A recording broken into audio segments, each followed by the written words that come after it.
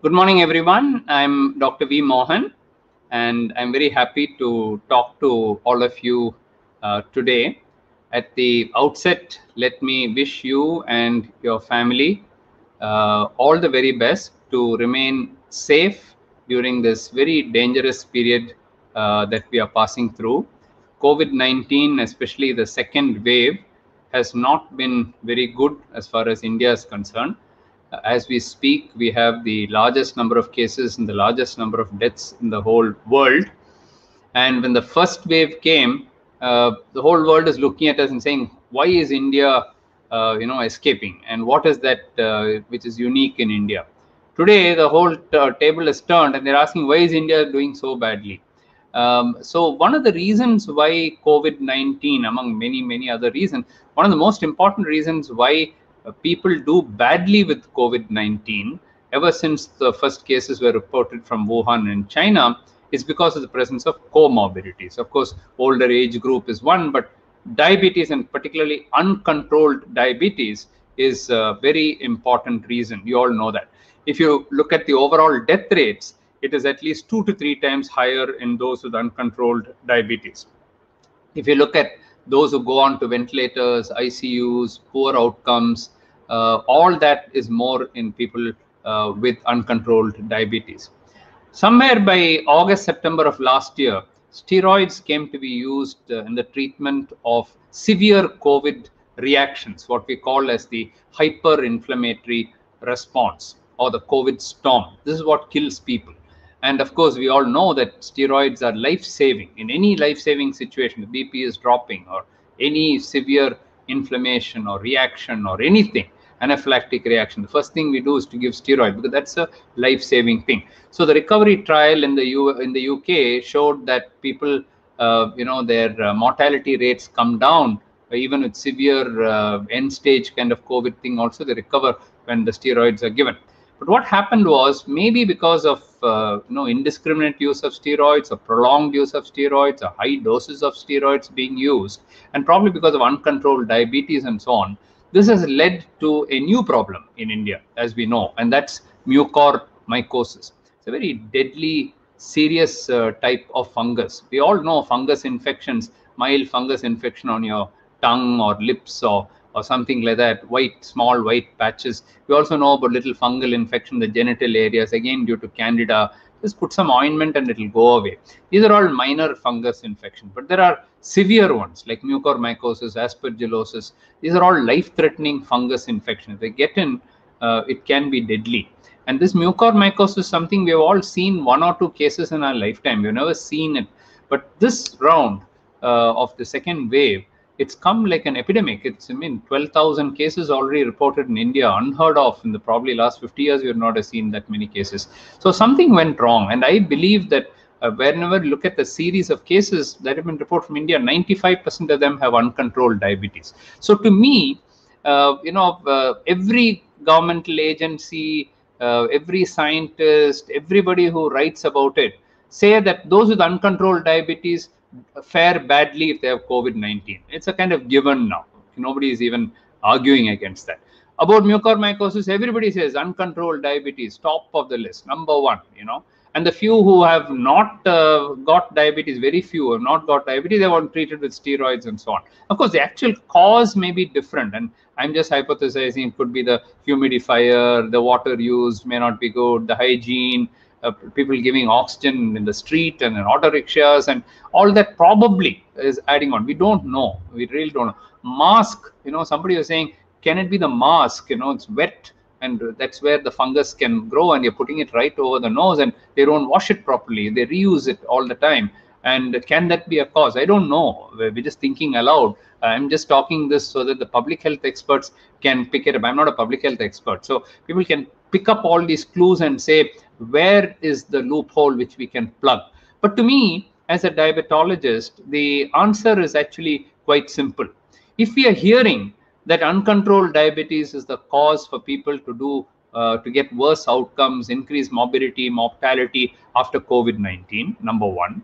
And number two, if mucormycosis is predominantly seen in people with uncontrolled diabetes, and this keeps coming in the papers and newspapers, it comes in the press and the media and online and social media and everywhere. But I was very surprised the other day, and I was just thinking about it.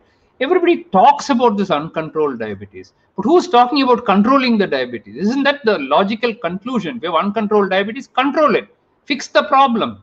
Nobody seems to be talking about that.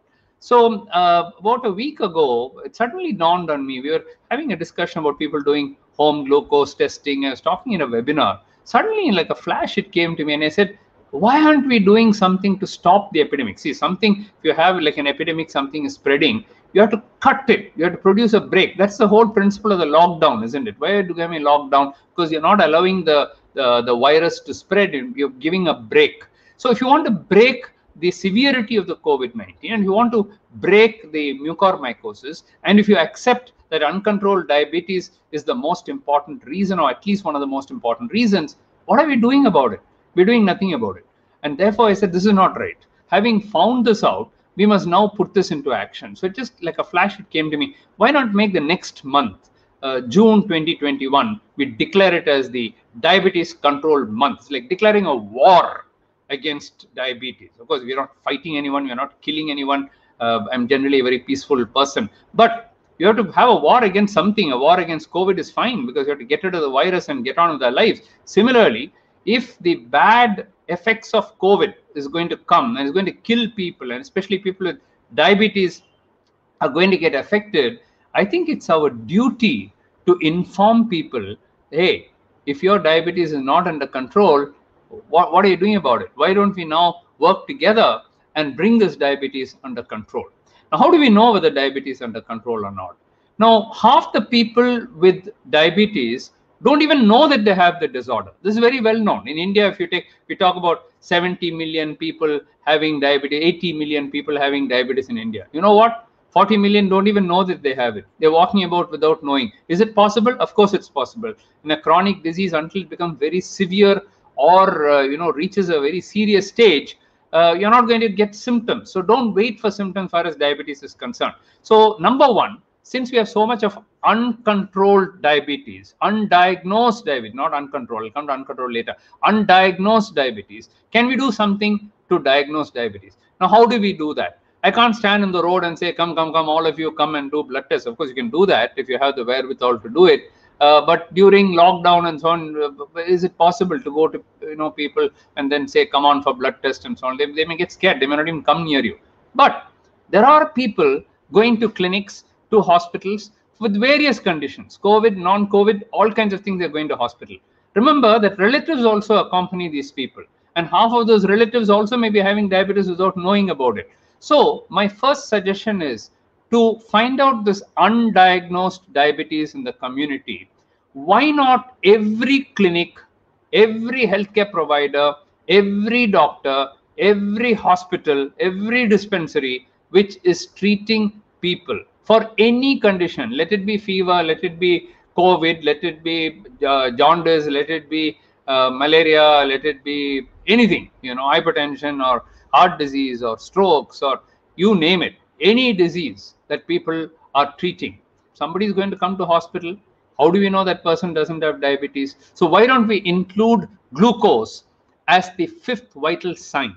Just like when somebody comes to hospital, we check the fever, whether the fever is there or not, isn't it? Number two, we'll check the pulse, we check the blood pressure, we check the respiratory rate, all those things we are doing. The fifth vital sign should be glucose. After all this, okay, now let's check your glucose. You'll be surprised how many new cases are picked up. When we do diabetes camps and so on, sometimes a VIP will come, a minister or somebody. And as you're showing him around, he'll say, oh, okay, check my sugar also. And when they check the sugar, his sugar will be 400, My sugar 400, I just came to inaugurate this thing and I don't have diabetes, sir. Apparently you seem to have. You won't believe it. Get another glucometer. Do another one, that also 400. Then we'll say, sir, 2 glucometers cannot be wrong, no? Get me a third one. I'm not convinced. Then third one also shows. Oh, I have diabetes. And how is it I'm not having symptoms, sir? That's a problem with diabetes, sir. It's a silent disease. That's why we're having this camp in the first place. That's why we called you in the first place. If everybody had symptoms, there's no need for camps and there's no need to go screening. So my first message is identify people with undiagnosed diabetes. Why? If you don't diagnose these people with uncontrolled diabetes, if suppose they get COVID, they'll be given a lot of steroid. And when they go to the hospital, do you have diabetes? Oh, no diabetes. Okay, now let's pump him with steroid.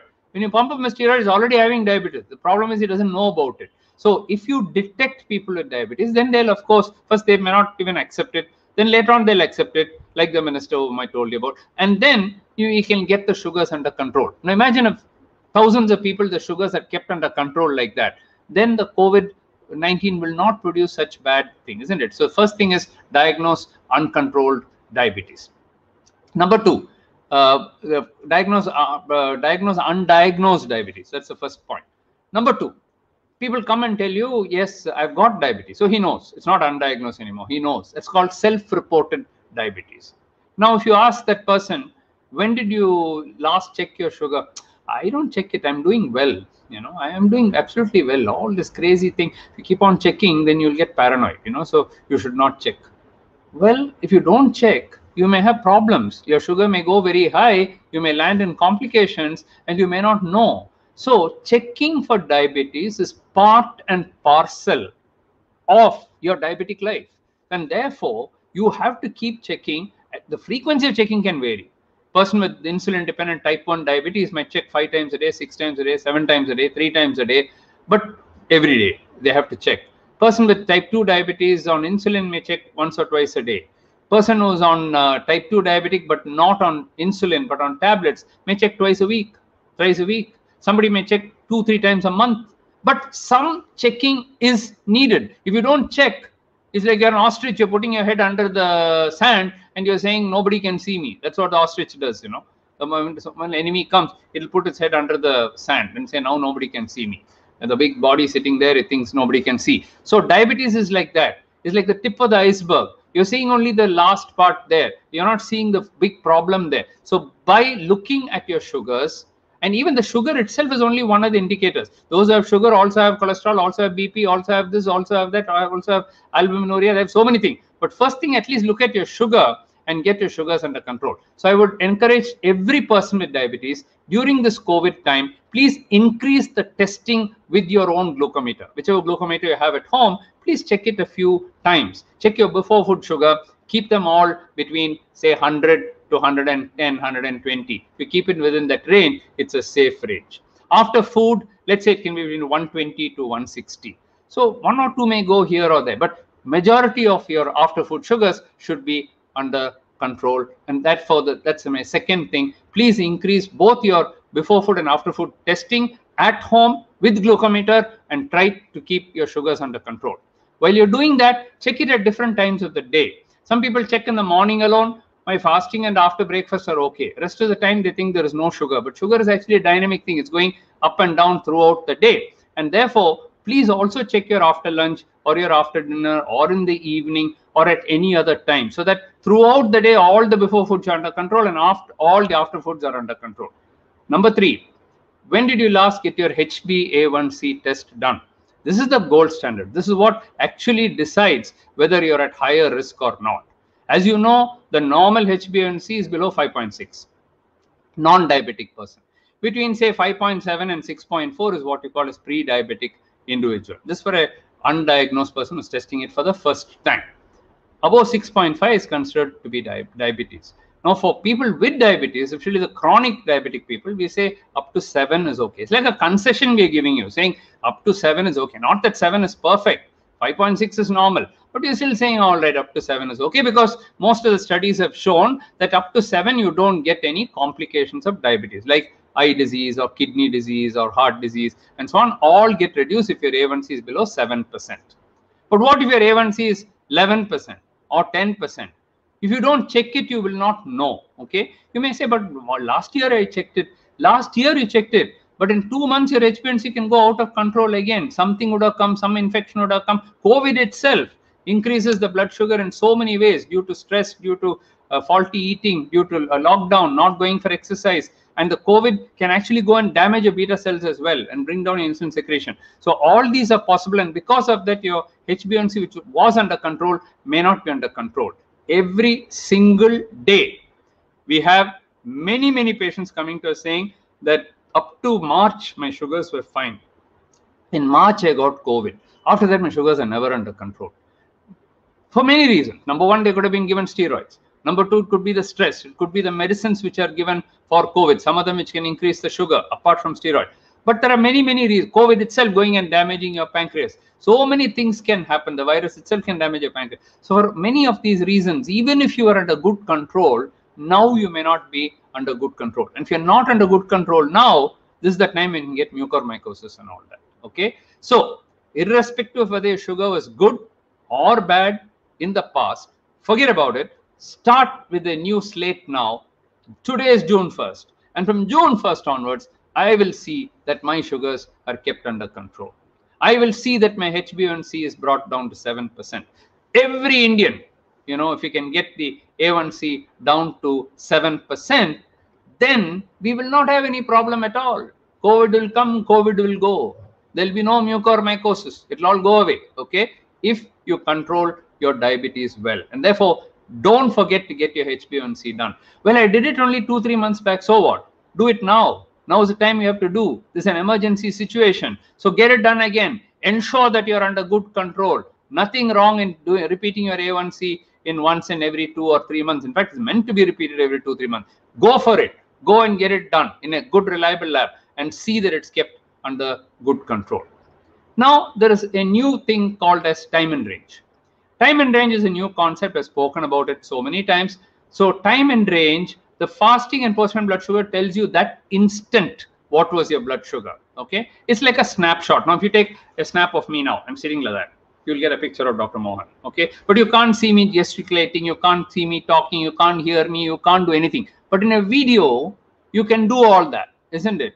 So if you have something called as continuous glucose monitoring, CGM for short, continuous glucose monitoring, you can do it. There are many 2-3 companies make it, but one small patch is there. You just put it on your hand like that, stick it there, and it will stay there for 2 weeks, and it will continuously record your blood sugars throughout the day and night, So when you eat, it will go up, then afterwards it will come down. The whole thing can be recorded. You don't have to poke 20 times a day to get all the record. Even if you poke 20 times a day, you'll get only 20 readings. Here you're getting 100 readings without a single poke. Imagine how good it is. From that, today a new metric has come, and that metric is called TIR, or time and range. So what does it mean? Your lower limit should not go below 70. Your upper limit of sugar should not go above 180. And you can set these different targets for different people. Pregnancy is different. For old people, you can loosen it a little bit. But average is 70. It should not go below that, and it should not go above 180. So if it is between 70 to 180, within that particular range, it's called time and range.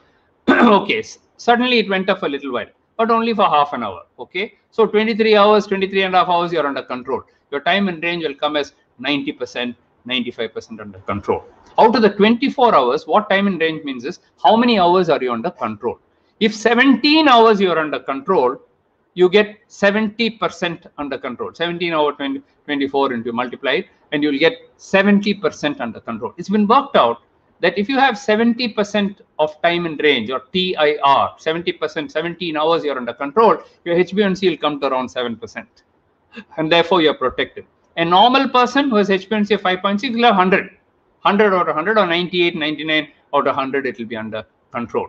If it goes below also, it is called time below range, or TBR. If it goes above 180, it's called TAR, or time above range. So you can have time in range, time above range, and time below range. We don't want very much to go below also. We don't want it to go high also. We want it to be within that range, and that's called time in range. If you've not had your sensor put on your arm, it's painless, and it's just for 2 weeks, not very expensive. You put it there, and for 2 weeks, you can get 1,400 readings. 100 readings a day into 14 days, 1,400 readings. If you put it once is enough, okay? And then you get that complete graph, time and range day by day by day, and it'll give you for the whole 1 week and for 2 weeks, what is the time and range. It'll tell you everything. If you get your time and range at 70% or above, you're safe. It's like a HbA1c below 7%. So today, remember, there are 4 things you can do to assess your control. Number 1 is your own glucometer readings, where you can check before food and after food sugars. You can see your HbA1c, and that also you can do. Number 2, you can do that throughout the day to see whether you're fasting before lunch, after lunch, before dinner, after dinner, all that can be number 2 throughout the day. Number 3 is your HbA1c test, which you're seeing the average for 3 months. And number 4 is your time and range. Okay. All these 4 are parameters to assess your diabetes control. And I will put it to you that if all these 4 are under control, people with diabetes don't have to be afraid about COVID-19, or for that matter, about any other complication.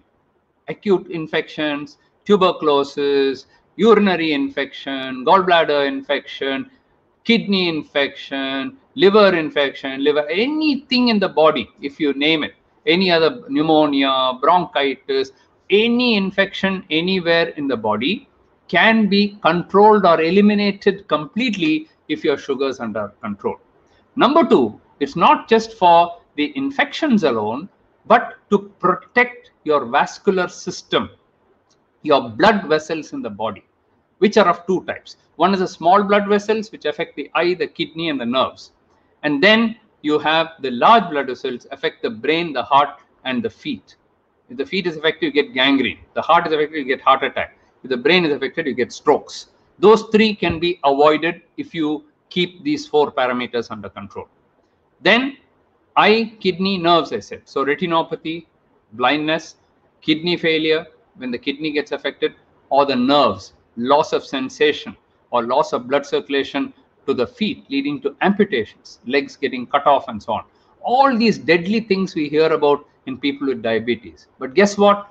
We have equal number of them who are living up to 80, 90, 95, 100 years of age who have nothing. They've had diabetes for 50, 60 years. They've gone through without any problems. These are people who have maintained their sugars under good control. Not for 1 day, not for 2 days, but for 50 years, 60 years. They kept it under control. We have proved that people can live up to 100 years of age without having any complications whatsoever.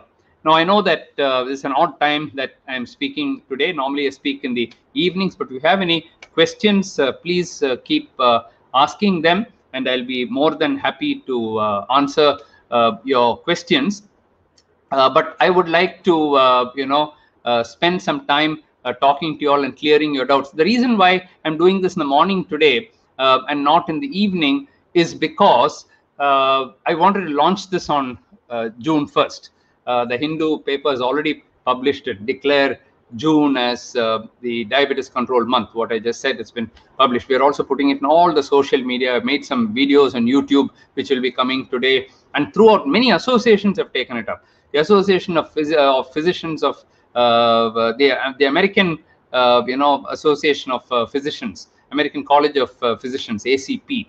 Dr. Anuj Maheshwari has taken this up on a big scale, and he is actually making it a national movement. I know that many colleagues of mine in different parts of the country have joined this clarion call, which I have given, and in their respective states, they have taken up the Diabetes Control Month. I want all of you to spread this message.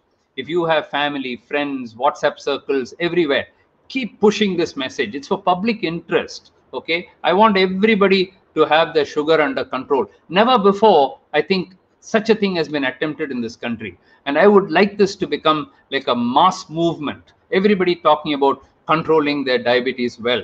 And all in the interest of preventing the complications currently due to COVID. And of course, in the future, due to other complications as well. And I'm very confident that those who do it can prevent these complications. I know that there was one question which came, but it seemed to have gone very fast. If somebody can type this here, I would be happy to take questions. Cynthia, will you be able to? Okay, here's Benson Sajeev. Is there any reason for glaucoma of pressures of below 20? Is it required to continue with drops? Benson Sajeev, I'm not a specialist. I'm not an eye doctor, nor am I a specialist for glaucoma. But from what you understand, from what you've said now, normal I think is below 17. My wife is an ophthalmologist, so a little bit I've heard about glaucoma. So I believe below 17, the pressures are meant to be. But glaucoma is not just intraocular pressure alone. Glaucoma is a slightly different disease. Earlier, they thought it was only intraocular pressure, which is glaucoma. Glaucoma has other aspects to it. Please consult your doctor. some of these diseases, you need to continue the medication. People ask me, now my cholesterol has come down, can I stop my statin? Your cholesterol has come down because of your statin. If you stop your statin, you see what will happen. It will go very high. So now my HbA1c is normal, can I stop medicines? Unless you get low sugar symptoms, you cannot stop your anti-diabetic drugs. And it's nothing wrong in it to continue it. You have a disease and the disease is now controlled well. I'd like to call it as a disorder rather than a disease. You got a disorder, for that disorder we're giving you something, now it's under control. Try reducing it and see whether it is still maintaining. If you're able to reduce it, well and good. Some people can reduce it. If your body doesn't need it, it'll give you symptoms. It'll tell you some hypoglycemia will start coming, low sugar. Then you know that, oh, yeah, I'm taking too much insulin, I'm taking too much tablet. Body will not keep quiet. If body is keeping quiet, it means everything is fine. You've got it under good control. Plus, you got objective measures to check the sugars or check the cholesterol or check everything. So regarding your pressures, please talk to your eye doctor and they'll be able to tell you. Are there other questions? Sharmila Shigamani, taking insulin injection longer period lead to problem in the kidney. I think that was a statement you're making, leads to problem in the kidney. Sharmila, I would like you to show me one case in whom it happened. I have seen 5 lakh patients myself, and it's about 50 years I've been in this field. I have not seen it. I have not seen. In fact, insulin is a lifesaver. This year happens to be the 100th year of insulin, by the way. And for those of you who didn't know about it, 100 years ago, if you had a child, if you were born 100 years ago, let's say in 1917 you were born, or 1915 you were born, and you had type 1 diabetes, you would have died in 3 months' time, if you are lucky. If you're very, very lucky, you may live for a year or year and a half. Nobody lived beyond that. Everybody died. Every child with type 1 diabetes died. And like today, COVID deaths, we used to have children dying, and then going away. All that changed in the summer of 1921, exactly 100 years ago, exactly, because it was in May that the experiments of Banting and Best started. By June, they were making their discoveries. By July of 1921, they announced it. And then the very next year in January, the first human trials were given 6 months after the discovery. And then the production of insulin started. And by 1923, the Nobel Prize for Medicine was given. And the Nobel Committee said that this is one of the greatest advances ever seen in the field of medicine. So that is insulin. It's now been there for 100 years now, therefore, okay? 99 years after the commercial production, 100th year after the discovery. In these 100 years, we have not seen anybody develop kidney problem due to insulin. It's a myth. It's a myth. It's fake news. These are all people who start off, some unknown guy just starts something, and then people say, oh, kidney due to insulin. Sharmila, please show me 5 cases of you that you know whose kidney failed due to diabetes, and I'll quit my practice. I'll stop practicing. I'll become a sannyasi and I'll go and do yogasana or something. Okay, so it's not correct, So to blame something when it is not there, especially when it's a life-saving thing, it's what has saved millions and millions of lives of people. It's something produced in the body. What we are giving is what is produced in the body. When there's a deficiency, it's like saying current is not there. If you send current to this, will something happen? Current is needed for the light to be there, and that's why. And your life depends on. If you think of water, food, water, oxygen. Okay, can you live without all that? Can you live without food? Can you live without water? Can you live without oxygen? You can't. Okay, so if you take oxygen, your kidney will get damaged. If you say, or you drink water, your kidney will get damaged. Or if you eat food, your kidney will get damaged. Can you believe it? Similarly, if you take insulin, how can your kidney get damaged? So what is produced by body? Something is needed for you, and therefore nothing will happen to you if you take it. Okay. There are other medicines. I'm not saying that all medicines will not produce. So there are medicines which you have to be careful about certain medicine. But the anti-diabetic drugs are by and large generally safe. There's a comment here, I'm 62, diabetic for 8 years, HbA1c 6.7, now 6.6, glycophage, Tandia, fasting, get drowsy, weakness 4 a.m.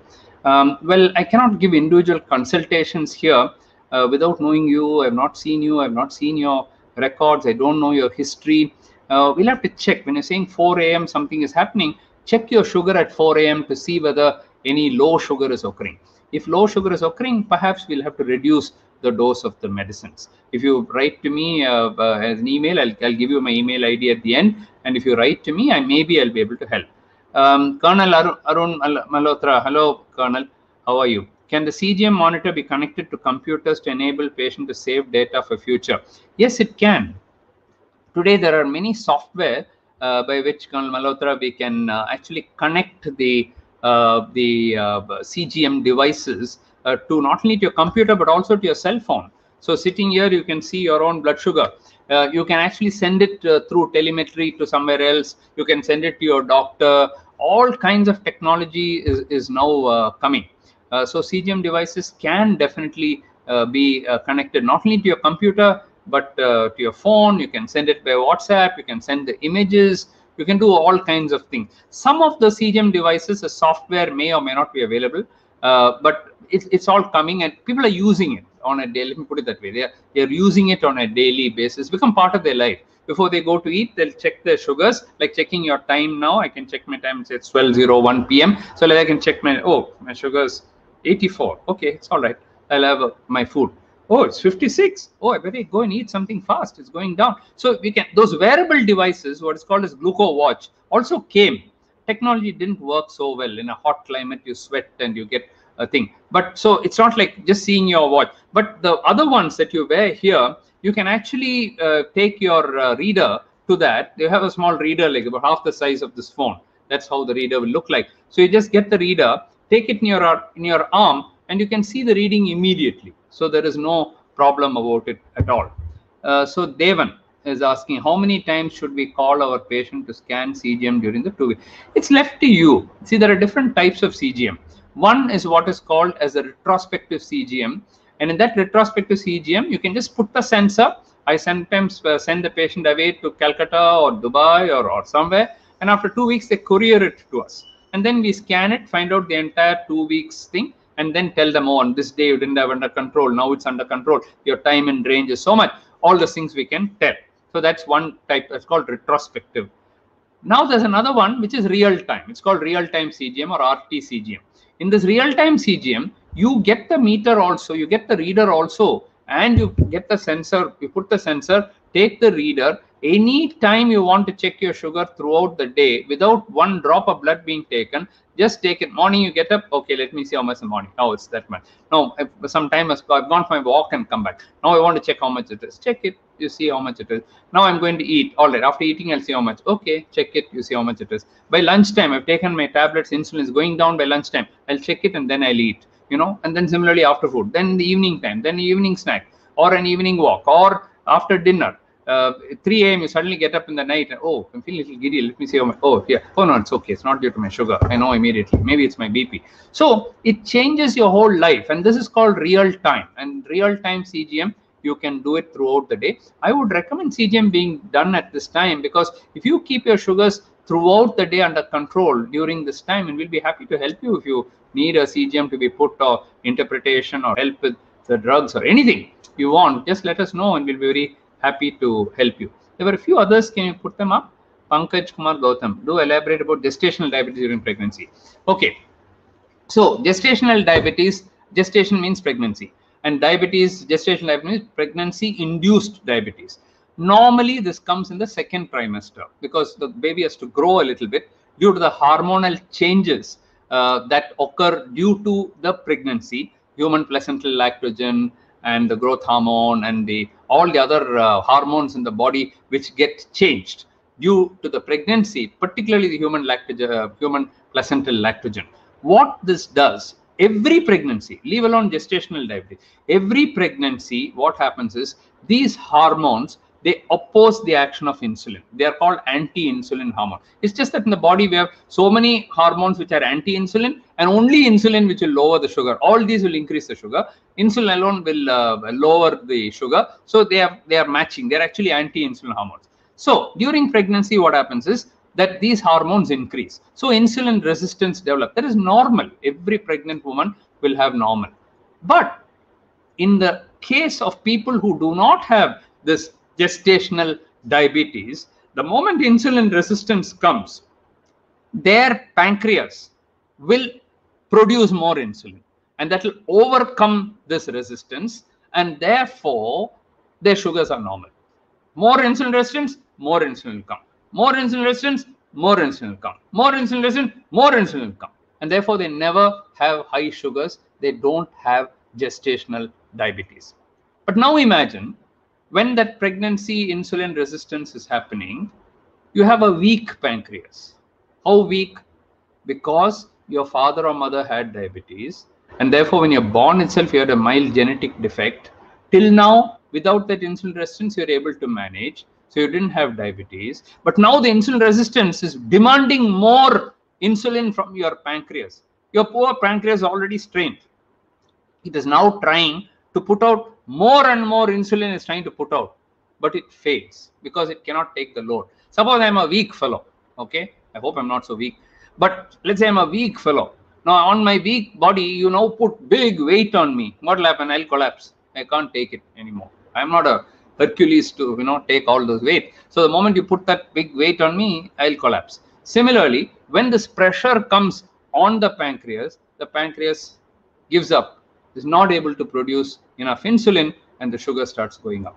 That is gestational diabetes. It has to be treated, because you don't treat it, the mother as well as the baby can get affected. But it's very easy to treat. You have to diagnose it. So today we have a rule from India government as well as from Tamil Nadu government, and every government in fact says every pregnant woman should be tested for glucose, because it is so common. In Chennai today, 25% of all pregnant women have gestational diabetes, 1 in 4. Delhi, it's the same, 1 in 4. So when we have such high prevalence rates, unless you test all the women, you won't pick up this 1 in 4. This 25% you won't be able to pick up. And therefore, it's a rule now in the government that every pregnant woman has to have a glucose done.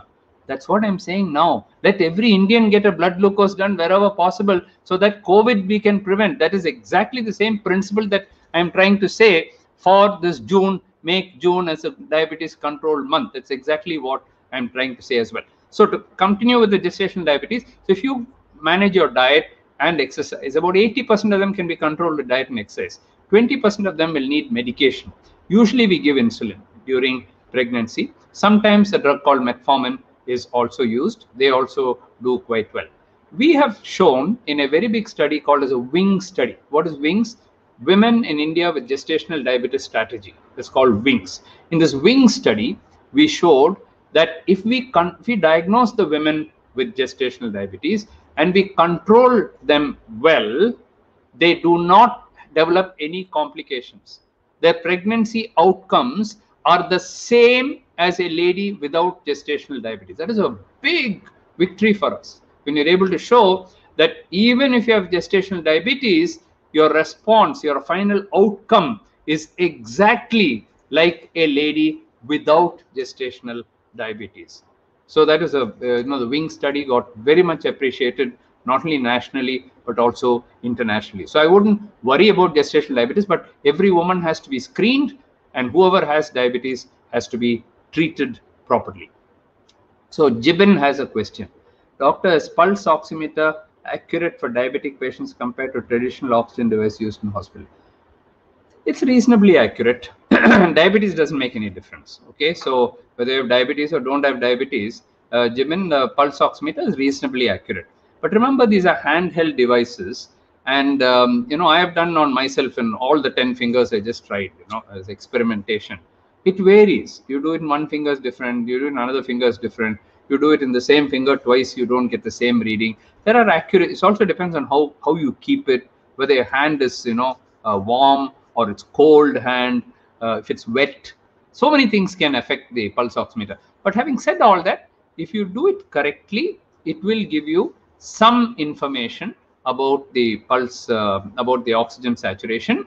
And in these times of COVID, if you find your oxygen saturation is going very low, it is one of the things which can help you whether to go into hospital or not. And they typically say below 94, you have to be careful, and below 90, you definitely have to be in hospital. So from that extent, I think everybody has now got a pulse oximeter. But remember, its accuracy is not 100%. Sometimes it can go differently. So Lata Venkatesh wants to know, is the risk for people with type 1 and type 2 diabetes different for COVID?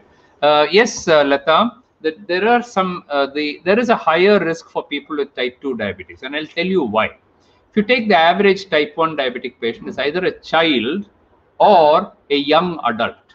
If you take type 2 diabetes, it can be a young adult, middle-aged adult, or an old age person. So age makes a very big difference between type 1 and type 2. Secondly, in type 1 diabetes is only an insulin deficiency. So glucose is high, you give insulin, it will come down. In type 2 diabetes, there are many other defects. There is an insulin deficiency, there is an insulin resistance, there is metabolic syndrome, hypertension can be there, dyslipidemia or cholesterol or triglycerides can be very high, your good cholesterol HDL can be low.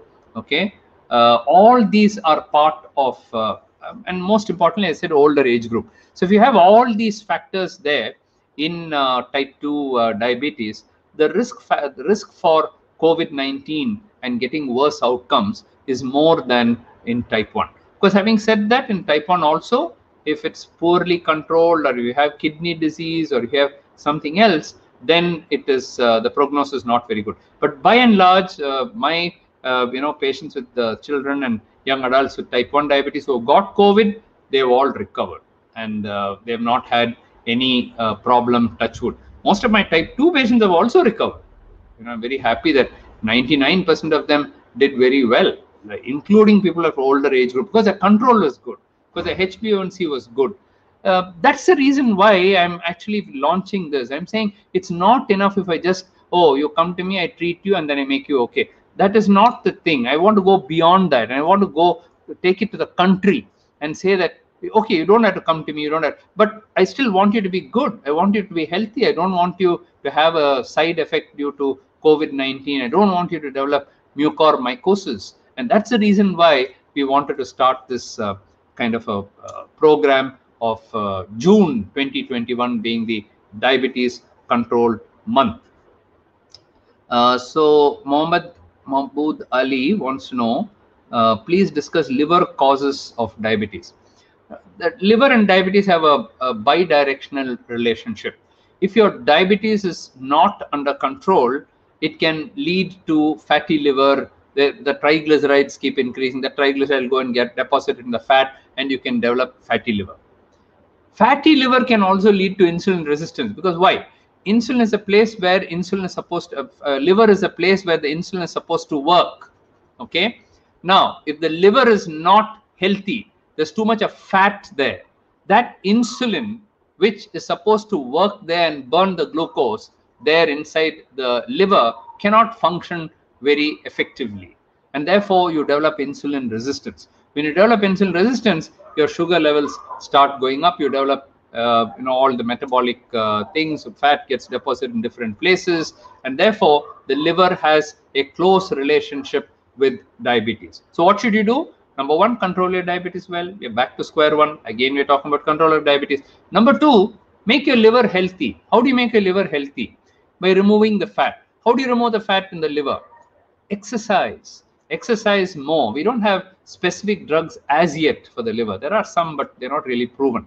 But if you do regular exercise, if you reduce your weight, if you cut down on the excess of carbohydrate and excess of bad fats, the unhealthy fats or the saturated fats, if you're able to cut these two down and take more protein and take healthy carbs, the complex carbohydrate, brown rice or brown, or whole wheat, these are healthier than white rice or refined wheat and so on. And fat, monounsaturated fats, the fats which come from nuts, seeds, and the healthy vegetable oils like groundnut oil, mustard oil, these are healthier fats than saturated fat, which comes from coconut oil or palm oil, or these are saturated fats, or vanaspati, which is trans fat, even worse, hydrogenated oils. These are all the deadly ones which damage the liver. Of course, too much carbohydrate also gets converted into triglyceride. Triglyceride get converted into the fat. But basically, exercise, reduce weight if you've got obesity. Eat healthy and keep an eye on your weight and reduce it. If you do that, your liver will be healthy. Pradeep Mahapatra, blood sugar testing at home during COVID, is it correct and to what extent? Glucometers are reasonably correct. I mean, they've improved over the years. I can say 25 years ago, maybe if you said glucometers are not very accurate, maybe you're right. But today we have got glucometers who can give you almost the same value. The plasma calibrated, and they can give you almost the same value as in a lab. Therefore, I would say that it's something like a life-saving thing. You can keep an oximeter at home, pulse oximeter, and you keep a glucometer. Being a diabetic, this is a much more proven thing, and you should do that. Sugantha Nanu, I'm 25. I got diabetes. I'm on diet. I do exercise, yoga, walking. Yet my diabetes not controlled. What to do? Obvious, Sugantha. The number of people who are controlled. I know. Excuse me. So I know, like that, like many people, you also feel that if you control it without medicines, it is good. Remember, only 5 to 10% of people can be, probably 5% can be controlled without medicines. Diabetes is a progressive disease, whether we like it or not. However much you read on social media and tell you it's not progressive, we will do this, we will reverse it for you. One day you come, one guy was advertising some oil and says just put 2 drops in thing and rub it and your diabetes is gone. Ah, great. I would have imported the oil and or got the oil and given it to every one of my diabetic patients and changed my specialty. I would have become something else. I would have gone to become psychiatrist or something else. Why should I treat diabetes? I just put the oil on everyone and gone. Diabetes wiped out from India, and now I can switch specialty. I hope it cured, mental illness, cancers. Some more oil.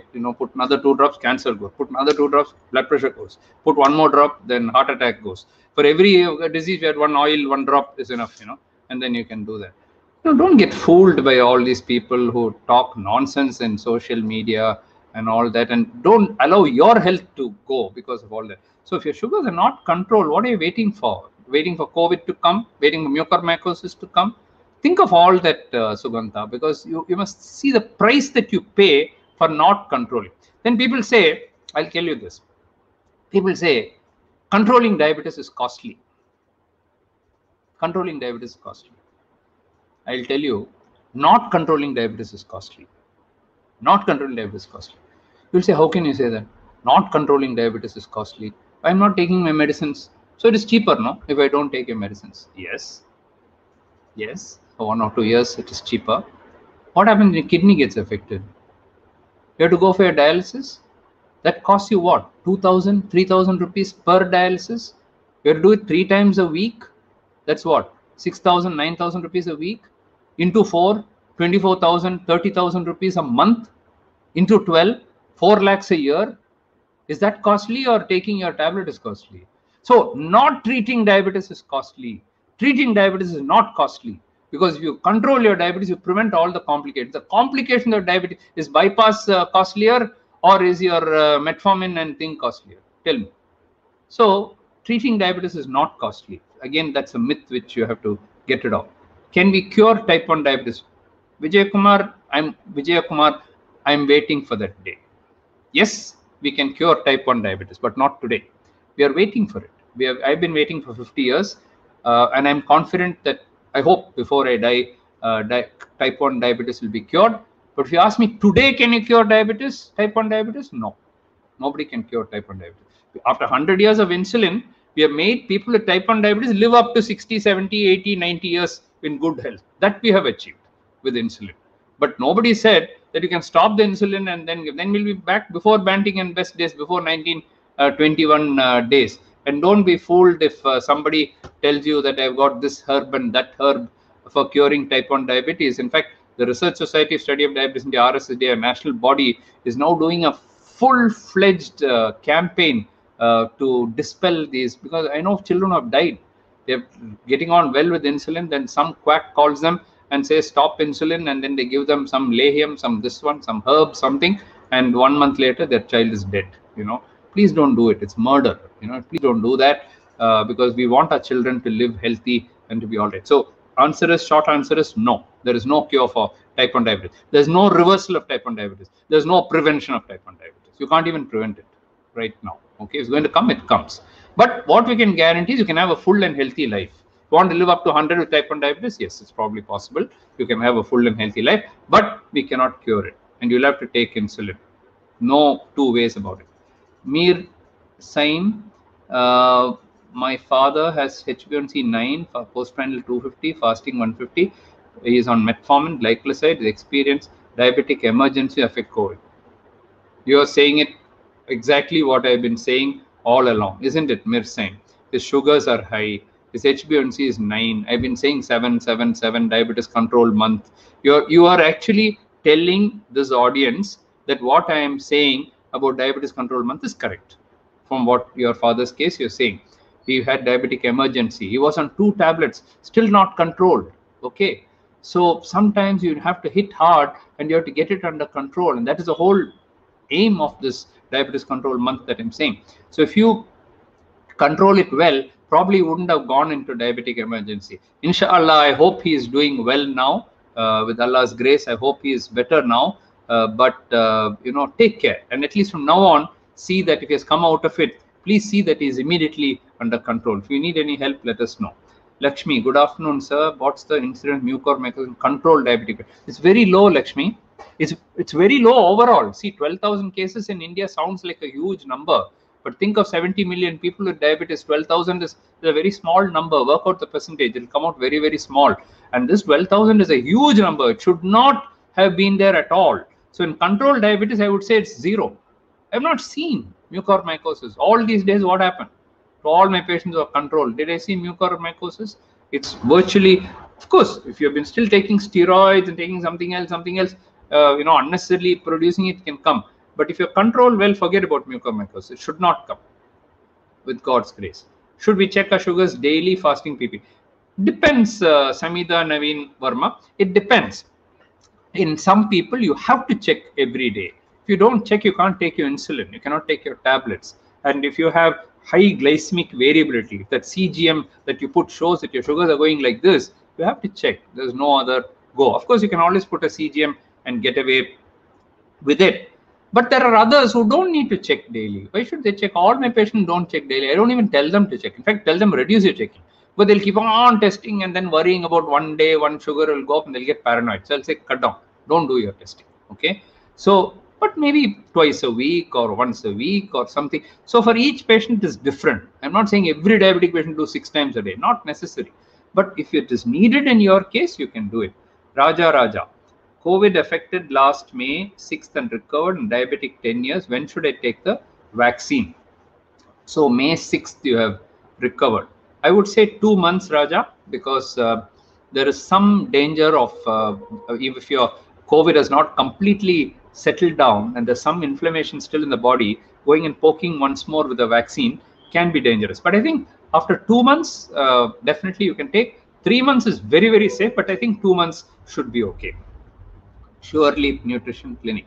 Yes, sir. Please cover post-COVID steroid-induced high plasma glucose. Father having 350 postprandial. Can this be controlled medicine only? Taking insulin is not feasible to him. What can I say? Blood sugar 350, and is not feasible for him. What is not feasible? Anything is feasible. Man can go to the moon. You think taking insulin is not feasible? India has sent rocket all the way somewhere, and you think taking one small poke, 3-year-old children are taking it now. They can take it here, take it there, something.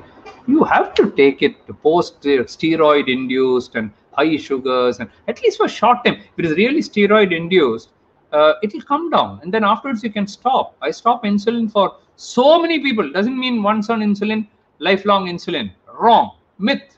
It's wrong. Complete fake. You can take insulin for just 1 week, 2 weeks, 1 month, and then you can stop. Gestational diabetes. We give insulin for 1 or 2 months. After the delivery, we stop. Even the diabetes goes away. So insulin is not addicting. Don't use that word, addicting. That's for ganja and for smoking and for alcohol or any other drug abuse that you use. That is addiction. What is not needed in the body. Insulin is life-saving. It's saving your life. So it's not addicting. Don't use that word. It's very allergic to me if you use the word addicting for diabetes. It's completely wrong also. So I would suggest take it for some time, talk to them, and when it has to be used, it has to be used. Okay. I'll give you an example. Suppose there's a big fire. Okay, unfortunately I'm sitting here. Let's say suddenly I see a fire. There is also a fire extinguisher also in my hand, or there is water.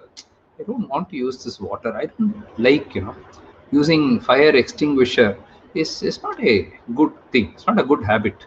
So I will not use. So what will I allow? The whole house to burn down. Huh? You're supposed to use something when you need it. If you don't use it when needed, then why have it at all? You need not have it at all, isn't it? So we should use it when it is needed. Prasad Tetali. Eating food with dal increases regularly, increasing diabetes. It's not the dal which is increasing, Prasad. It's your rice or your chapati. That is carbohydrate. The dal actually helps to bring down the, make it more nutritious, more fiber, more protein. It's actually good for you. But eating too much of refined carbohydrates, rice in our country, or wheat, that's the one is increasing. So cut it down. Cut it down. Take more dal, take more fiber, take more vegetables, take more green leafy vegetables, take more of pulses, Bengal gram, green gram, black gram, mushroom, rajma, add all that, paneer, add all that. That will make it more balanced. You can easily, if you put a CGM, you can actually see and say, I've eaten this, how much is going to go up? Tomorrow you eat a little less and do that. Now it is settled. So this is my correct diet for me. It becomes very easy. Are toddlers at risk of diabetes, Krishnan Vaidyanathan? Yes, Krishnan. They can get both type 1 diabetes as well as a condition called neonatal diabetes. So neonatal diabetes comes below 6 months of age. If any child you know is below 6 months of age and has diabetes, please refer them to us, because we are one of the few centers in the country which does genetic testing for neonatal diabetes. Advantage of that is, once you do the genetic testing, these children below 6 months of age can be treated with tablets. You can stop the insulin and you can treat them with tablets if they have certain genetic mutations. But after 6 months, up to 9 months gestational diabetes, neonatal diabetes can come. But after 1 year or 1.5 years or 2 years, it is usually type 1 diabetes, and they have to be treated with insulin. So toddlers can get type 1 diabetes or neonatal diabetes. There are also other genetic forms which can come. Some of the people are getting positive after vaccination. Yes, not because of the vaccination, but in spite of the vaccination. That's because you're not yet protected. You're not yet protected, and therefore you've taken the first dose. Usually it's after the first dose. It takes 1 month after the second dose for you to get fully protected. So after the first dose, you're only like 30% protected. Then the epidemic is going so fast that you can still get it. Even after the second dose, before you get fully protected, you are still prone, you can still get it. Even after 1 month after the second dose, when you're fully protected, supposed to be, you can still get it. Why? Because the vaccination, whether it's Covishield or it's Covaxin, is supposed to be about 70-80% effective. What does it mean? 20% of people don't have any effect with the vaccine. Only 80% are covered. We don't know which 80%, unfortunately. But 20%, it doesn't have any protection. The vaccine is not able, your genetic makeup is like that. So you can still get it even after the vaccination. That is the reason why we don't know whether in the 20% or we are in the 80%. So wear a mask, follow all the precautions until the last case of COVID in India goes away, or from the world goes away. No more COVID. Let WHO declare the last case is over. You may say, is it ever possible? Of course it's possible. Smallpox we eliminated from the world. There's no smallpox. Polio almost eliminated. Okay. Rubella almost gone. There are many diseases like this which have almost gone. It's not there. Not a single case of smallpox in the whole world. How was it done? Through vaccination. The last case was detected, treated, cured. No more of this disease is there in the world. It will come. A stage will come. I think in 2022, we might hear saying COVID is gone forever. Until then, wear the mask. Whether you're protected, not protected, take vaccination, doesn't matter. You still have to take it. Tasin Chako. Hi, Tasin. What is the risk of COVID for Modi type as compared to type 1, type 2? The risk of COVID risk is the same, Tasin. It's not that type 1 people have more risk or type 2. You probably mean the risk of serious disease. As I said, in type 2, it's more. I think type 2 has the highest risk, followed by type 1, and Modi will be similar because Modi people are thin. They don't have the features of insulin resistance and so on. So Modi will behave more like type 1 as far as the serious COVID is concerned. Raja, next question. COVID affected last, that's finished. Should I take Kiliwalavan, Dr. Kiliwalavan? How much does it help continuous glucose temperature and temperature? insulin for, I didn't understand. Continuous glucose monitoring, temporary insulin. Oh yeah, got it. For temporary insulin. So if you are on COVID and on steroids, you have been put on steroids, continuous glucose monitoring help. It's wonderful for that. In fact, what I have done is I popularized this. I said, look, you're going to give steroids, sugar is going to go up. Now remember, after the steroid, suppose the steroid is given in the morning 10 o'clock, your sugar will start going by about 1 o'clock or so. It will go up until about say 7, 8 at night, and then it will start coming down. So you know which time of the day your sugar is high, and at that time alone you can give the insulin. Just one shot of insulin to cover that. CGM will help you in that. Otherwise, you're guessing. You don't know when it's going up, when it's coming down. You have no idea. CGM is beautiful for that. I appreciate that, Kili Balwan. It's very correct. Maninder Kaur, after first dose of Covaxin, I got Covax positive. How many days should I wait for my second dose? So you get over your COVID completely and then wait for minimum 2 months and then you have your second dose. Covaxin normally they say 4 weeks, but in your case, remember when you got COVID, you also got immunity due to that. Antibodies will come due to the COVID also. So COVID itself has given you some protection like a vaccination. So now you can afford to wait for 2 months and then take it. Riya Danai, please advise measures to cure pre-diabetes. Oh, it's not very difficult, Riya, to cure pre-diabetes. Pre-diabetes is one stage where you can cure. Okay, reversal. Don't use the word cure. You can use the word reversal. Usually, pre-diabetes is associated with overweight, obesity, stress, lack of exercise, eating wrong food. All these things produce pre-diabetes. Reverse your lifestyle. Start jogging, start walking, start cutting down on carbohydrate, eat healthy. If you're overweight, lose weight and try to bring it down. You'll find your pre-diabetes going away. Pre-diabetes is on the wall. You can either jump this side and become diabetic, or you can jump that side and become normal. Jump on the other side by losing weight. If you now put on another 5 kg in weight, you'll be pushed to diabetes. Then it's difficult to reverse. Once you get to diabetes, it's difficult to reverse. In pre-diabetes, it's easy to reverse. So you should try to do that. Ratnam Ramesh. Oh, Ratnam from Singapore. Hi, Ramesh. Dr. Ramesh. Nice joining. Nice to see you joining from Singapore. Diabetic past 7 years, HbA1c 7.2. Last month, bypass completed. Advice about precautions. Dr. Ramesh, I think with the bypass, you can aim for a little better HbA1c control because 7.2 is still high. I don't know how old you are. I'm not going to ask you also. But unless the doctor says some contraindication, I would aim for 6.5 or something. It'll definitely help the heart also. Because remember, people say, I've got bypass, so now I'm okay. Yeah, but the bypass can get blocked. Remember, but keep your risk factors under control. Your cholesterol, LDL, blood pressure, sugar, everything. Put your HbA1c, put a HbA1c below 6.5. Put the patch and see that your time and range is at least 70%, if not more. Okay. Using Rajiv Janjanam, I've heard Twin Health program using diet can help control reverse. I'm not going to talk about particular programs, because each one has their own programs. It's not Twin Health program alone. It's told you. What did I tell you just now? That you can reverse your diabetes. I told you. And whether you do it with CGM or without CGM or and so on, you can do that. In early stages, diabetes is reversible, and it is definitely reversible because it's just come, and therefore you can reverse it back. The longer you delay, 5 years, 10 years, 15 years, you go on to insulin, you go on to that, it becomes more and more difficult to reverse. It's not that you cannot reverse, but it becomes more and more difficult to reverse. And remember that even after you reverse, okay, now you put on weight, you'll go back again. There is no doubt about it. So reversal is good. Try to get that. It's not easy for people to maintain throughout their life, that kind of a thing. And for reversing diabetes, about 10 to 15 kilograms in weight you have to lose. How many people lose 15 kilograms and stay there with 15 kilograms lost forever? Those have extreme willpower, they can definitely do it. At high sugar, using Gibtulio, empagliflozin as extra sugar, is it safe in the long run?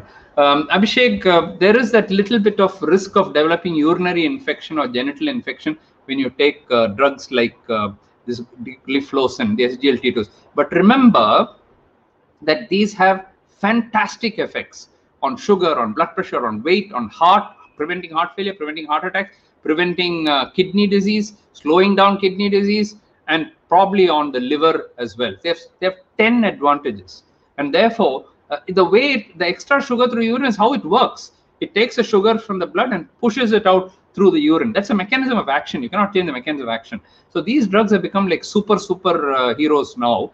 So you should take them. You must be careful that you don't drink a lot of water first. And otherwise, they're very good. And ask your doctor who's treating you. I'm sure he'll be able to tell you. Will gabapentin affect the kidney? Is it the correct drug for peripheral neuropathy? Gabapentin may not affect the kidney, but it works on nerves and works on the brain. Therefore, long-term use of these drugs are better avoided, Rotarian Thiruvasagam. I think you can use them for short-term for treatment of neuropathy, but if you can get off the drugs, they're good. They're not painkillers. The painkillers and NSAIDs, these are the ones which permanently damage the kidney, and some of the antibiotics, severe antibiotics, very heavy doses. But otherwise, gabapentin is not very dangerous from kidney point of view, but take it for short time and then you can stop. You mentioned diabetes is progressive. I'm diabetes tablet control, and for 50 years, eventually I'll need insulin. Perhaps when? Not necessary, Jaya. It's not necessary that you will need it. Of course, it is progressive in a general sense. But I can show you people who have finished 50 years and have not needed the insulin. I have people who are today 96, 98 years old who got diabetes when they were 50, 40 years old, finished 56 years, still on tablets, doing well. So you may be one of those. So why do you presume that you will need insulin? You may not. And if it comes to that, there are fantastic insulins available. So let's cross the bridge when we come to it. Why think of the bridge which is not there? Let's think of the bridge and cross it when we come to it. Keep it under control. That's most important. Don't worry about the future. In the future, will the Third World War come? Will something else come? Maybe it'll come. If it comes, we'll face it. COVID came, no? We're facing it, no? So like that, we'll face it. What are the early signs of diabetic coma? There are no early signs. Diabetic coma is a very late stage, Manish. You will start, having nausea, vomiting, some drowsiness, headache, and then, the sugars will go very, very high. Ketones will come in the urine. These are all signs that diabetic coma can come. And today, we should not even talk about diabetic coma. Nobody, I'm talking about controlling diabetes very well and reversing it. Where's the question of diabetic coma? Only if you're totally neglected, you will develop diabetic coma. Somebody who needs insulin, type 1, stops insulin, will go into diabetic coma. Why should you stop? Continue it. Okay. Is it safe for 14 years type 1 to take vaccine? Not in our country. Saima Mulab, it is not approved in our country, only above 18 years of age. 18 to 45 only government is talking about. Trials are going on. Once it comes, we can take. Right now, better to avoid. Ananda Padmanabhan, a patient with Thrissur visiting a hospital, Chennai Center, now due to the pandemic could not visit for the past 1 year taking medicines. Can I visit in August? Yes, Anand Padmanabhan, I think you can come by August. I hope the already now within a week, I think the lockdown is going to be lifted. So take precautions. I hope you've taken your vaccines. Take both the vaccines. Come and have the checkup. Wear your mask and all that, and come. We are treating patients. It doesn't do anything. You can. We'll plan for you to come. Write to us and we'll fix the appointment for you. Is metformin safe? Will kidney get affected? Appa. So at least somebody asked that now. For the last 50 years, I've been saying the same thing. Metformin will produce kidney disease. I'm still waiting for one case of kidney disease due to metformin. In my lifetime, I hope one of you proves to me before I die that metformin produced kidney disease in one patient. I'd like to see if one patient at least gets it. So far in my life, in the 8 lakh patients that we have treated, not even one has developed kidney disease. Total myth, total bluff, that if somebody tells you all that. Metformin is the safest of all the drugs. For 60 years, it has been around. 60 years. And so it has absolutely no problem. Why people get confused? Now, if the kidney is very badly affected, we'll say avoid metformin, take insulin. So they think metformin is bad for the kidney. No, it's not the other way around. Okay. It's not that when certain things are wrong, you take insulin, certain medicines are better avoided. That's what we say. But it's not because metformin produce. Listen to my metformin videos. I have 3 videos on metformin. I think one of them has crossed 1.2 or 1.5 million views and all that. So please watch that. Is taking B complex safer for pandemic? No real proof for it. There is some views that taking too much of these B complex and zinc, in fact, zinc they say is probably linked to mucormycosis. Unless it's absolutely needed, don't take it. Okay. If you have a vitamin D deficiency, take it. If you've got B12 deficiency, take it. These are only two indications you have. Or if a doctor tells you you have vitamin E deficiency, you take it, something like that. Otherwise, simply don't take B complex. You'll only produce costly urine. Your urine will become very costly because you're taking a costly tablet. Your urine also become very costly. So not worth taking it. Mona Nagulavar. Sir, my husband has grade 1 fatty liver, high uric acid, 8.4, COVID returned. Should we have to take medication? I don't know his blood sugars. You only said his HbA1c. I don't know how old he is, what is his body weight. I don't know his fasting blood sugar. I don't know his postprandial blood sugar. So I can't tell you that he has to take medication. At 6.4, it is still in the pre-diabetic range. Probably you should try weight reduction. I presume from what you have said that he's overweight. I'd be very surprised if he's not overweight because uric acid, A1C, fatty liver all tells me, I can even guess, it's probably about 75 kilograms. Mona, just taking a guess. Okay, 70 kg, 75 kg. So if that is so, if he reduces the weight, I think he will reverse it. He's classical case for reversal. You can completely reverse. Kalyan Srinivas Rao, black fungus infected mostly diabetic patient. It's absolutely true. The whole meeting I've been talking about that only. And that's why I'm declaring June as the diabetes control month, because black fungus comes mostly in diabetic patients. Can I use pen Humalog mix instead of Humalog 25? Why not? I mean, one will control your after breakfast better, the Humalog mix. The other one will control your after lunch better. So whatever your doctor tells you, you can take. Rajiv Janjanam, no, do diabetic medication cause insulin production inhibition over time? Not usually. Not usually. But if you overuse them, for example, the sulfonylurea group of drugs works on the pancreas and it's pulling out the insulin little by little. If you injudiciously use it, if you use overdose of them, and instead of taking a diet, now you increase your dose of drug, it'll pull out more and more insulin, and of course your insulin level can go down. But today we have drugs of other classes which actually improve your insulin secretion. You've got at least 2 or 3 different types which can improve your insulin secretion. We do what is called a C-peptide test. C-peptide test tells you how much insulin production. So we've shown people's C-peptide improve after treatment with diabetes. So I'll be happy to help you regarding that. Jatush Sri, if we have microalbuminuria, does it mean we have kidney disease? If you have persistent microalbuminuria is one of the signs of early kidney involvement. But the good news is that unless it is persistent, which means that twice unless you prove it, it may be a false positive, may go away. The other good news is it is completely reversible. If you control your diabetes well, if you have high blood pressure, you control that well, microalbuminuria can completely go away. The stage after microalbuminuria is called macroalbuminuria. That is also reversible. Okay. The stage after that is kidney failure. Okay. That is not reversible to a large extent, but you can slow it down.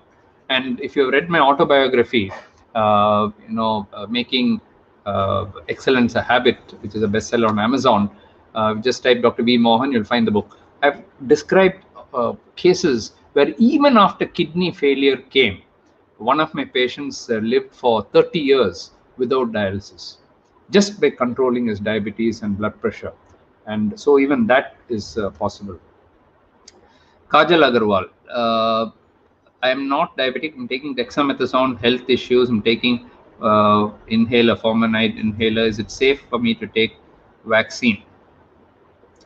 Ask your doctor who's treating you for your asthma. I presume you're taking, I don't know why you're taking dexamethasone. Inhaler steroids are very safe. It doesn't, of course, a mild risk of fungal infection, but otherwise, that is mostly candida, not mucormycosis. But generally, it is okay. But dexamethasone, as much as possible, if you can reduce it, Kajal, it will be better for you. Ask your doctor why you need it to be taken. Kabilan, 53 years old, maintained for 5 years, food control, HbA1c between 6 to 6.4. How long it's possible to continue without medicine or without insulin? Maybe even lifelong, Kabilan. I've seen people like you who have been controlled just with food for 35 years, 40 years. It didn't progress because they were very strict and very regular. And also because the genetic defect was not very strong. They had only a mild gene somewhere, mild diabetes went away. But there are people who can progress very fast In 6 months, I've seen pre-diabetes going to 300 blood sugar, and all you need is a steroid or a COVID or something else to trigger it. Stress, anxiety, stress, depression, anything can trigger it. So as long as you're maintaining it normal, good enough. Keep it like that. I'm not saying you have to take medication, but keep watching it. It may progress. You never know, it may progress anytime. That's why glucose control. That's why you have to keep checking. Okay. And remember, even the pre-diabetes is as prone to heart attacks like a diabetic patient. So the clock for heart attack starts ticking in the pre-diabetic stage, not in the diabetic stage. So that also has to be kept under control. Sukesh, is it true that Novorapid works better in carb diet and Actrapid works better in low carb diet? I don't think so, Sukesh. Novorapid works a little faster. It's also much more expensive than Actrapid. So Actrapid you have to take about half an hour before your food, whereas Novorapid you can take about 10 or 15 minutes before food. That's the only difference. I don't think it makes much of a difference otherwise. Can diabetes be a symptom of any disease? I don't know what Mohammed Irshad meant by can diabetes be a symptom of any disease. Well, any disease is worsened by diabetes. Let me put it that way. If you have diabetes, make sure it's under control so that any other disease will get under control. Dr. Jalja Ramesh, nice to see you, Jalja. Can you throw some light on post-COVID diabetes, please? Jalja, you treat diabetes too. Therefore, post-COVID diabetes is of several types. First one can be just steroid-induced. And as a steroid dose gets reduced, most of them do well and they don't have any issues after that. In some people who have had their diabetes under good control, post-COVID, the diabetes goes for a 6. And it's very difficult to control their diabetes. And so each patient is different. The COVID itself may produce beta cell damage. There is a new paper which came out in Nature Metabolism, which shows that COVID inside the pancreatic beta cell, showing how it's damaging the beta cell. So in such rare cases, it can be even permanent damage due to COVID. But usually they settle down. At the same time, I've had people who have had COVID who come out and the sugars are absolutely okay. Nothing happened to them. COVID, because biology is so different. Each person is so different that there is no one size fits all. Babika Hingwala, overweight, HbA1c 10, fasting 259, postprandial 380, was COVID, had COVID 2 months back. Where do I stand? What do you think, Babika? Where do you stand? With a blood sugar, you're overweight, HbA1c is 10. I'm talking about 6 and 6.57. Your HbA1c is 10. Your fasting should be 100. I said it's double that, 250, 249. Postprandial should be 150, 160, close to 400. You had COVID also. Where do you stand? I don't think these are good results at all. You're also having thyroid. Look into it and get it under control before you end up in some other complication, mucormycosis or some deadly infection before thing. Please get it under control. This is the glucose control month. This is for you. This month is for you, Pavika.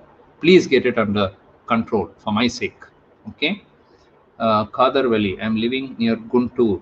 How will I approach you online diabetes report? Well, we have a branch in Guntur, Khadar Valley, so you can go to one of our branches if you like. If you want to consult me online, I'm sure we can put there's something coming up here, appointments-gop, that's Gopalpuram, at drmohans.com.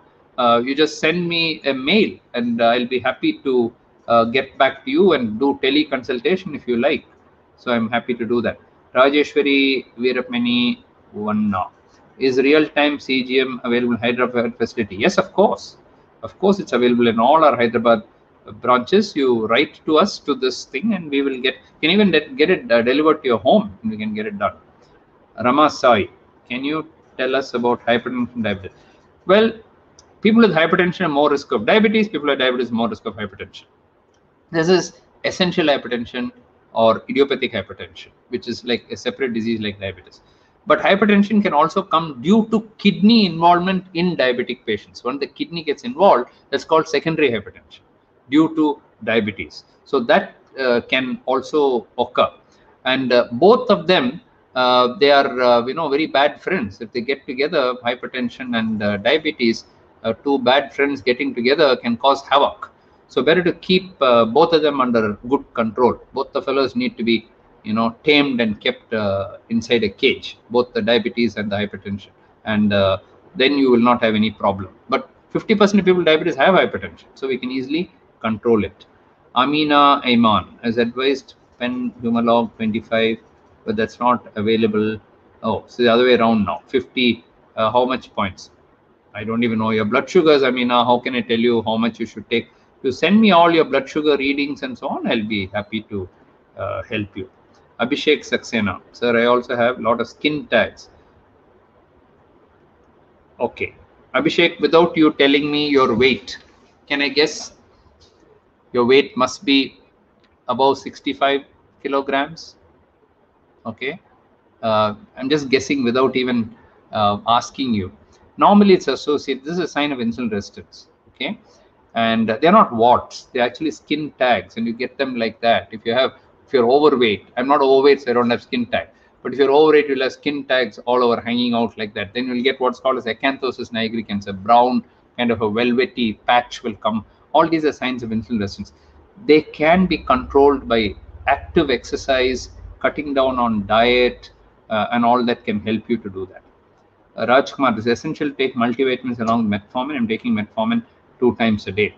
Well, Rajkumar, B12 deficiency has been described subclinical, though not very much, but with people with B12 with metformin. So if your B12 level, we can measure your B12. If your B12 is low, you can take B12 supplementation if you're on metformin. Otherwise, essential multivitamins are not needed with metformin.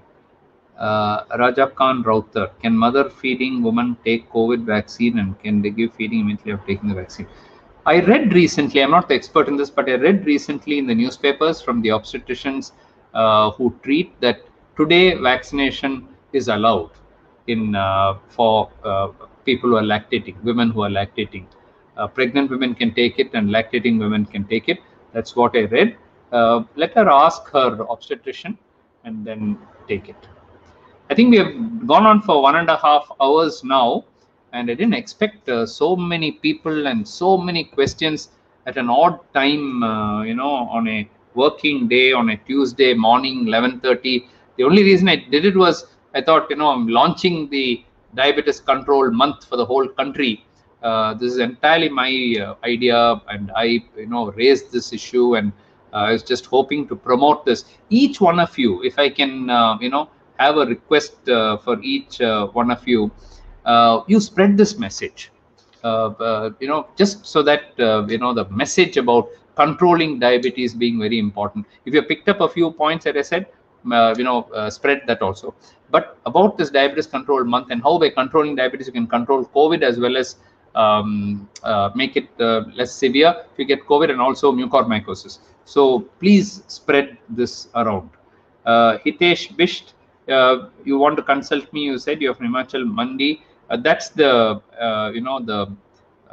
thing for appointments. There's a telephone number there. You can call there, or there's an email ID there. One of those two, if you do that, my team will be happy to help you. I missed one from Dr. Vinod Babu. Which is preferable for steroid-induced hyperglycemia, DPP-4 plus sulfonylurea, basal insulin?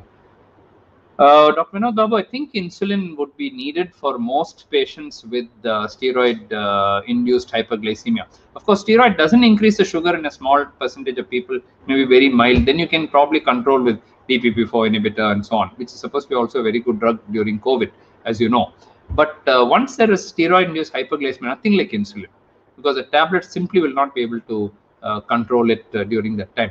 And don't be afraid that, oh, during steroids they gave, therefore my whole life I'm going to take insulin. No, myth, wrong, false. So after 2-3 weeks, when your steroids come down, the dose of insulin will come down, and then we can stop it. Okay. So one thing, if you're going to spread, all over the country, is that once on insulin, not always on insulin. Once on insulin, not always on insulin. Tell people you can take it for short time as needed, and then you can get out of it also. Okay. I think that's about it. And I would like to thank all of you for your patient hearing.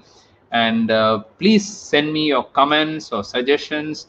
If you all want me to talk on any particular aspect and produce more videos on anything, which about 90 videos are already there, and I've tried to cover everything that I could think of, but I may not know what you need. And therefore, if you think these videos are only 3 minutes 4 minute video, so if you think that on any particular aspect you want my opinion, I'll be more than happy to write to you. So please do share your feedback. Most importantly, please stay safe. This epidemic is not over. We had the hubris, we call this hubris, when you become arrogant and think nothing will happen, and then it happens. That's what happened to India. Okay, let's not make another mistake. We cannot afford to make one more mistake. We've lost too many lives in the second wave.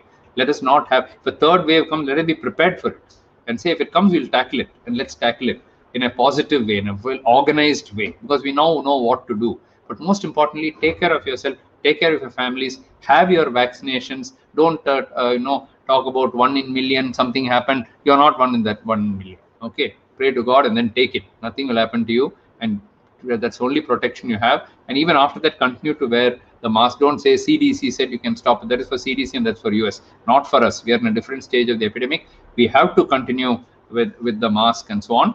And most importantly, everybody with diabetes, pre-diabetes, please continue to test. Please increase your testing and keep your sugars under very good control. I pray for all of you to be safe and wish you all the very best. Thank you.